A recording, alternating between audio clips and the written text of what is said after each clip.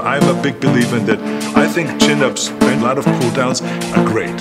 And you got this enormous wide back. We did it because it was the only way to really open up those wings, the shoulder blades and the lats, and really create the width. Because lats is not for thickness of the back.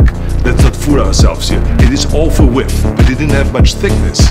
So the rowing exercises, if it's T-bar rowing or one-arm rowing or wide grip rowing with a barbell or cable rowing, all those exercises are specifically for the thickness of the back.